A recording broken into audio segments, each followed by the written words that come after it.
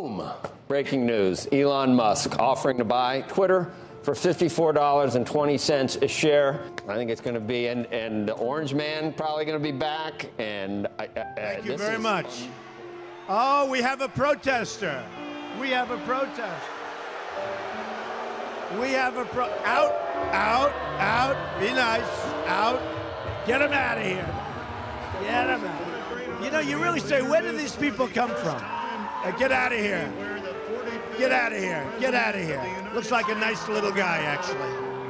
Go home to mommy. Go home. Bye. Go home to mommy. Go home to mommy. Tell her to tuck you in bed.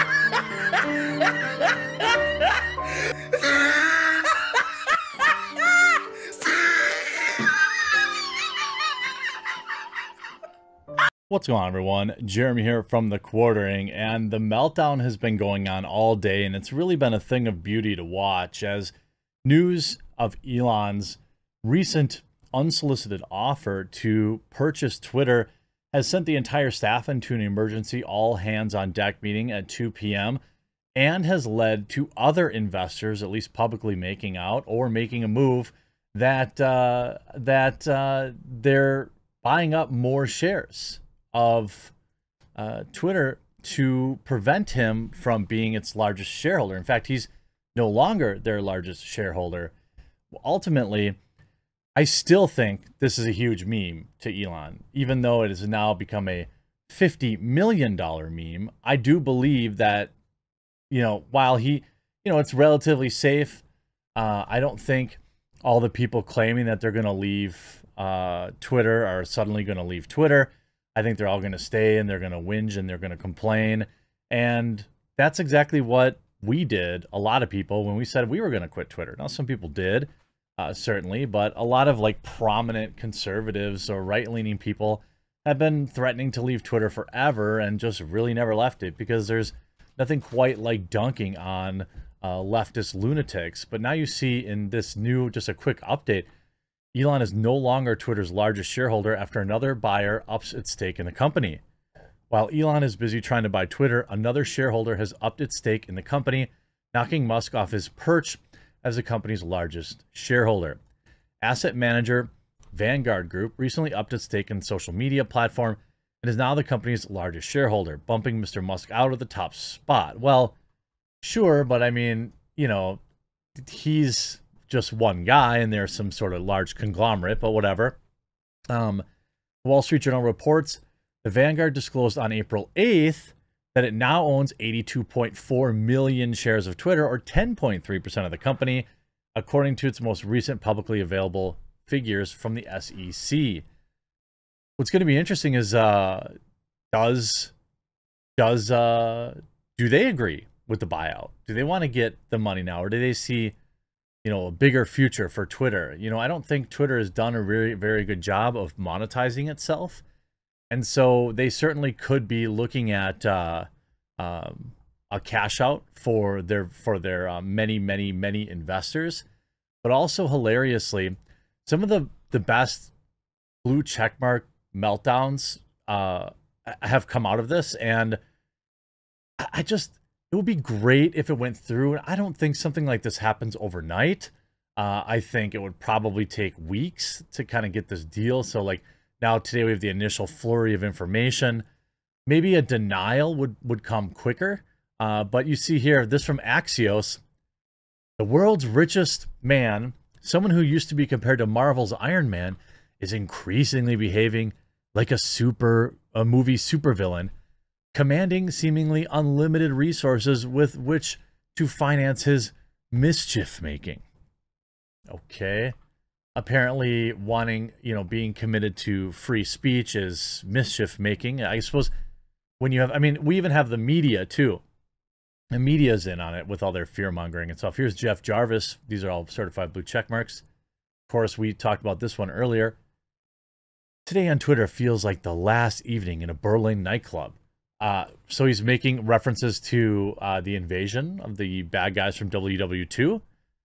Now, notorious internet moron David Levitt, you know, the very same guy that got, you know, dunked on by at all sides of Twitter back when he basically, you know, he's the guy that made Target Tory famous by having a mental breakdown that they wouldn't sell him an electric toothbrush for a penny, writing, if Elon Musk successfully purchases Twitter, it could result in WW3 and the destruction of our planet. A lot of these feel like bait too. Like the amount of bait out there is strong, so be careful.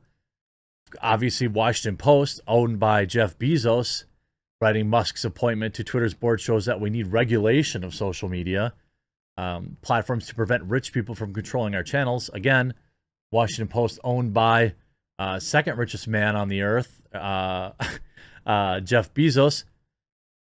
You have Pam Keith, Esquire. Dear all, please note that Tesla and Musk have their own troll farm. A very bad sign. Only a douchebag needs a troll farm. Dear Elon, F off. Your ego is way bigger than your judgment, and your money doesn't make you a decent leader of a darn thing. Yeah, I'm sure the Tesla's success and SpaceX's success has nothing to do with him. You run a racist company, and I will never let my words drive your bottom line. I'll be doing all I can to convince liberals not to buy your stuff. Okay? I see you've locked replies, and you have, at least at this moment, 37 likes. So do you all finally appreciate that buying a Tesla is enabling the destruction of global free speech and pumping the ego of an a-hole megalomaniac who is the next DFG? Do you get that? Stop giving them your money. I don't even know what... Why don't I know what DFG stands for? Lila Sturgis, another blue check mark. I don't want to leave Twitter, but it seems a given if Musk buys it, it will become completely uninhabitable for trans people and lots of others. You know, maybe if all you lunatics out there didn't try to take down Parler and all the other alternatives, you would have an alternative to go to right now that isn't owned by Elon Musk. But you don't, because you make sure that for being liberals, I don't know, you know, while you're worshiping at the altar of the almighty global corporation, you're making sure that you made absolutely sure that there was no competition allowed. Of course, Space Rock's genius Brianna Wu writing, the real reason Truth Social, Gab, and all those other right-wing platforms have failed is smart people don't want to spend their time there. If Musk buys Twitter, it dismantles everything. Again, he won't. /2, right-wing lunatics may despise us and the standards of civility we expect, but the truth is their social media networks fail without us. Can you name a successful, exclusively left-wing social media platform? No, I didn't think so. Max Boot writing, I'm frightened by the impact on society and politics if Elon Musk acquires Twitter. He seems to believe that on social media anything goes. For democracy to survive, we need more content moderation, not less. What? Literally writing, for democracy to survive, we need more censorship. That's what he said. Of course, Elon Musk does have a plan B, as it was revealed in his TED Talk today. The question was, well, let's just see what he says. Let's watch his own video. You can hear, you know, for audio listeners, you'll be able to hear it. Okay, so you don't like to lose. If in this case you are not successful in, you know, the board does not accept your offer, you've said you won't go higher, is there a plan B? There is. I think we would like to hear a little bit about plan B. Yeah, I don't think he's going to tell you. For another time, I think. Another time. Obviously, his plan B is probably either, as mentioned in an earlier video today, I suppose, depending on when I release this, that he can still purchase Twitter even if they refuse to buy it. Also, obviously, he could, say, buy an existing platform like Getter and make it decent, or Gab, and get it more, you know, more advertising, more eyeballs on it. But it's definitely an interesting proposition. This on top of Washington Post columnist frightened by the prospect of Elon Musk buying Twitter. This is via The Hill.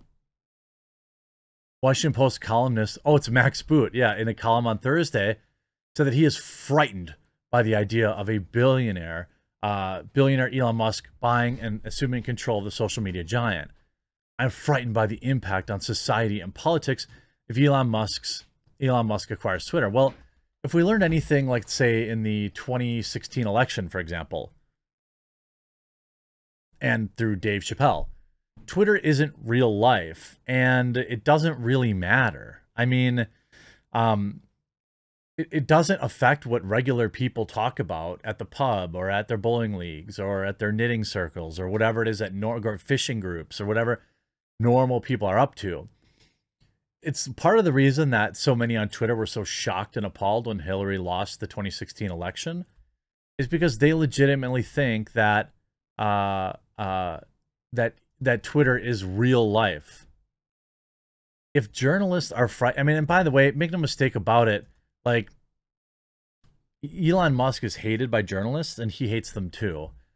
Jeff Bezos bought the Washington Post just so they could write, in my opinion, smear articles about Elon Musk and Tesla and stuff like that.